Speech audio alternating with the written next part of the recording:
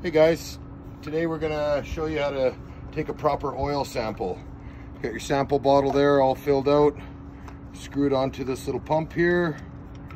You always want to put it in and then pull it back half an inch. Tighten that up on there so it makes a good seal, or else it won't pump. This customer has a complaint of low oil pressure. Truck shut down on them. So before we even start our diag, we're going to pull a sample and send it to the lab.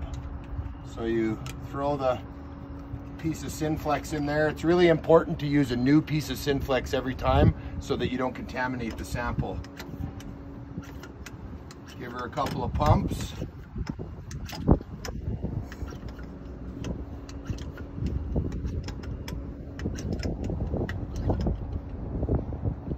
That's all there is to it.